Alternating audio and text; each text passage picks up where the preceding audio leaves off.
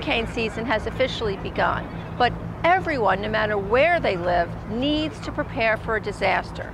We've had record flooding, tornadoes, and disasters in all parts of the country this year. But there are 4 simple things that everyone can do to protect themselves.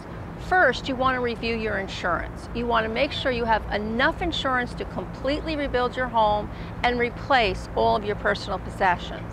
The second thing is you want to ask about flood and earthquake insurance, because while a standard home and renters insurance policy will provide coverage for things like a hurricane, a windstorm, a tornado, you're not going to be covered for flooding or for an earthquake.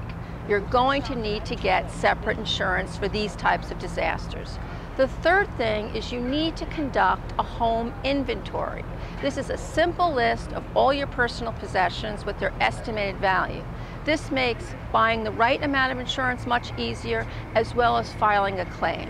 And the Insurance Information Institute has free web-based software to make this process as easy as possible. And lastly, you need to have an evacuation plan. This is going to include knowing where you're going to go and what you're going to take with you.